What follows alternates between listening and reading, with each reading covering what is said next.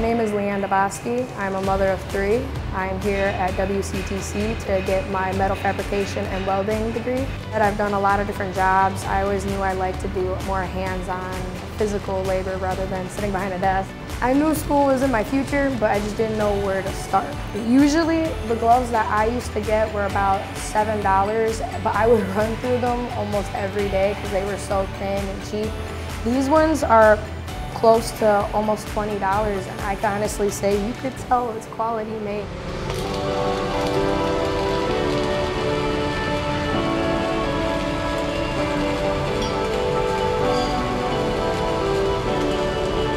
With this jacket, it's all around leather, so I could do multiple positions while being safe. And this was actually close to $135, I believe, and out of pocket like that, you know, it's a stretch.